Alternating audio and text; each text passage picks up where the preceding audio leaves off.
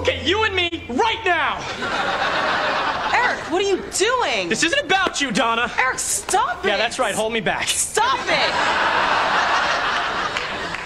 For the last time, David has no interest in me whatsoever. Yeah, I do.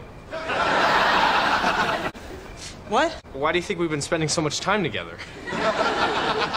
Because we're friends? Oh, come on, Donna. I mean, I've talked to you, I've listened to you, I've shared ideas with you.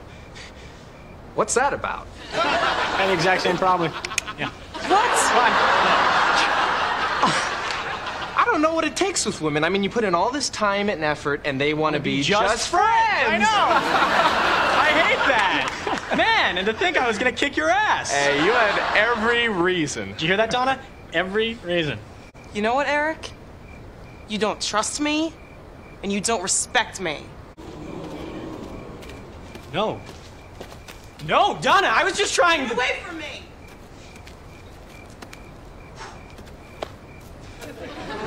Well, it wouldn't have worked out with her and me anyway. I mean, I'm not supposed to say anything, but we're just here until my dad closes down the plant. Wait, close... Your dad was opening the plant full time. Yeah, well, they're burning off the inventory, and then that's all she wrote. My dad's depending on that job. Yeah, well, I guess he should have thought ahead, like my dad. Hey.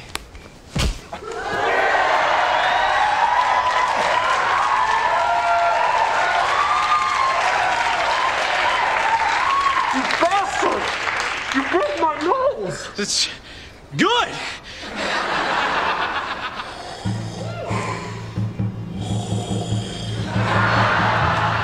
You'll pay for this, Foreman.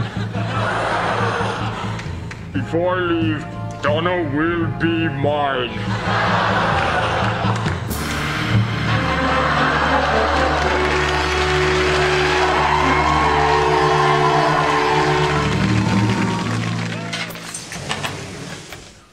Hey, Dad.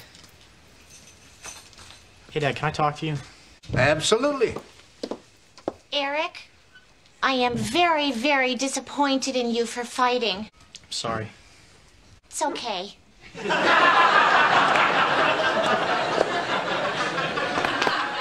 in the car.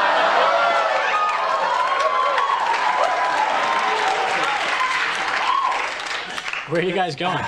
Oh, taking your mother out for dinner and a movie. A little celebration. You know, son, sometimes life gives you a good bounce. So, what do you want to talk about?